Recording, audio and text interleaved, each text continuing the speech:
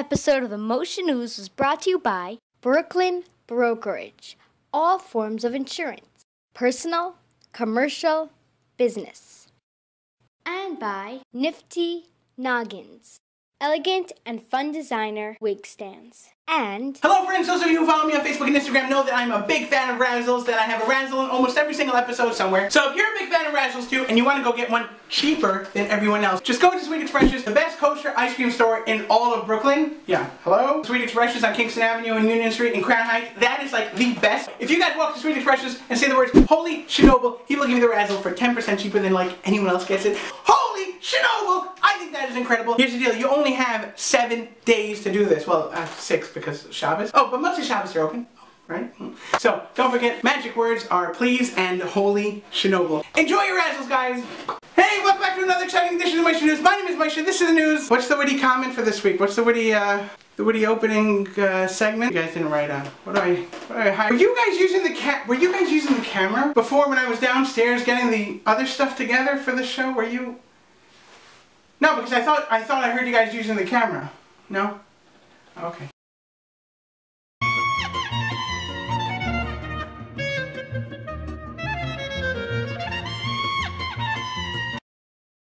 No, seriously, where is he? Moshe? Hey, welcome back to another exciting edition of the Chicken News. My name is Chicken.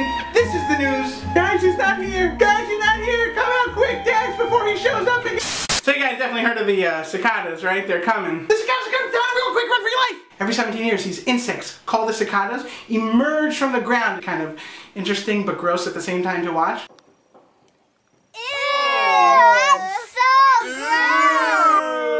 The last time they came up was 17 years ago, and they've been sleeping for the past 17 years. And once they emerge from the ground, they take a road trip across the United States. There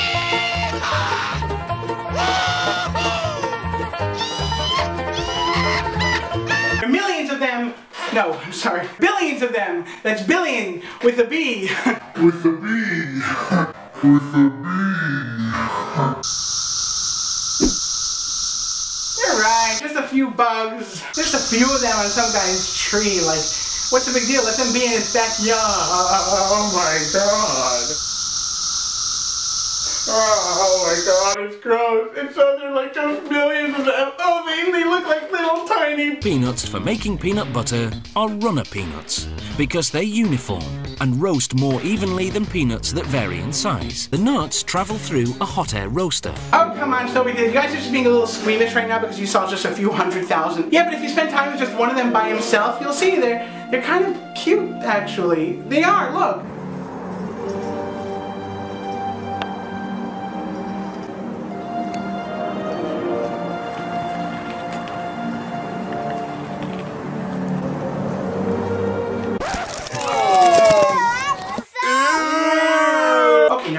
I was wrong, they're gross. But in reality, don't worry, because these things may be gross, but at the same time, they don't bite, they don't sting, they don't chase you. They're completely harmless. In other news, recently, multi-millionaire Yussel Goodnick, aka Diamond Joe, has told somebody at the local newspaper in Australia that after many years, we are going to be moving out of Australia, going to Singapore. Yussel, that was a very brave move of you, my friend. Gotta say. The reason for the relocation. Quote, "I'm doing it because the resource sector and investment environment is much better in Singapore. It's also quiet. I can read. I get peace." Well, I guess the cicadas aren't the only one who are tired of keeping their heads buried down under. Here's the deal. There's a lot of stuff I don't know. Me, I'm kinda slow, but I get there.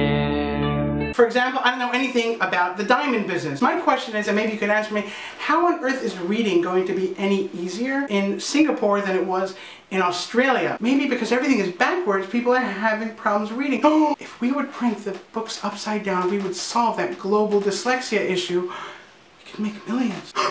I gotta call Yussel. Me, I'm kinda slow, but I get there. Yussel Goodnick, how you doing, my friend? It's Moshe Kravitsky from the Moshe News here. It doesn't matter if you've ever heard of me. Listen, I don't think you're dyslexic. I've been doing a lot of research, and I think that maybe the reason you feel it would be easier to read in Singapore is because in Australia all the pages might be printed backwards. Yeah, of course I see a therapist. Why? Hello? Hello? I think he got disconnected. I'll call him back later.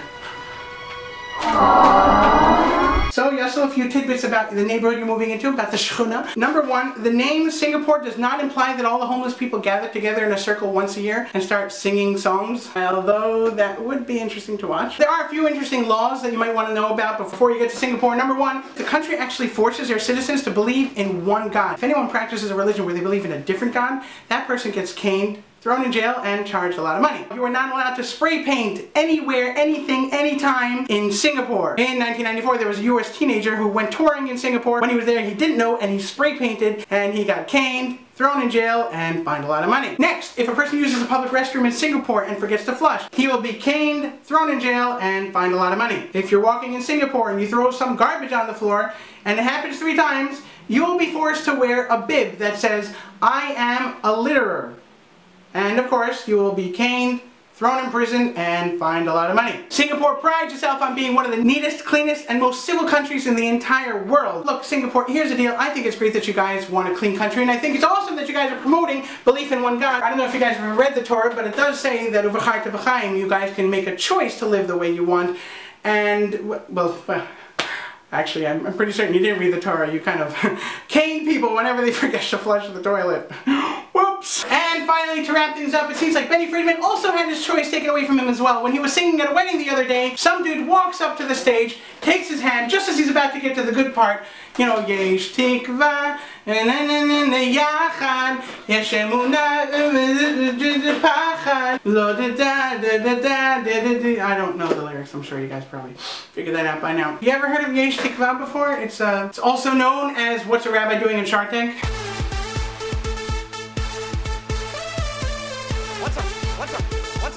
What's a rabbi doing on Shark Tank?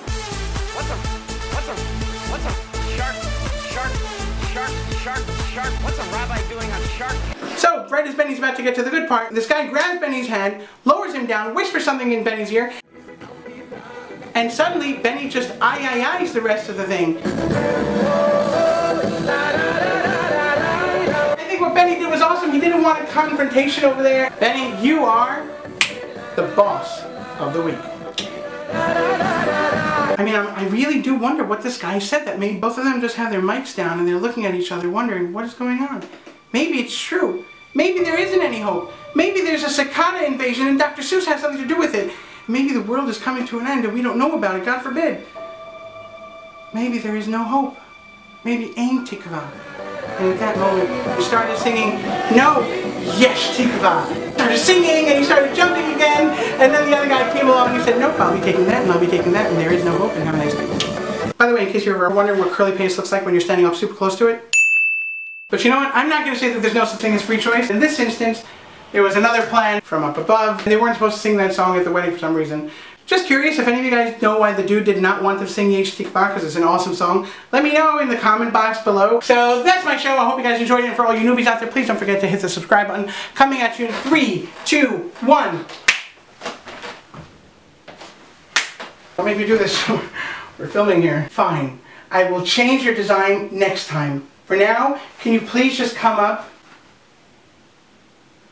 Thank you.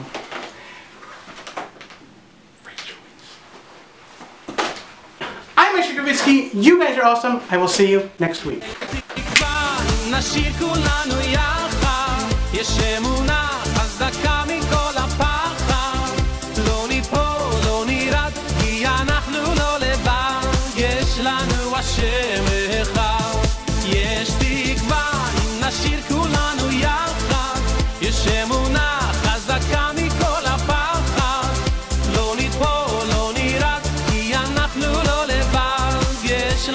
Hashem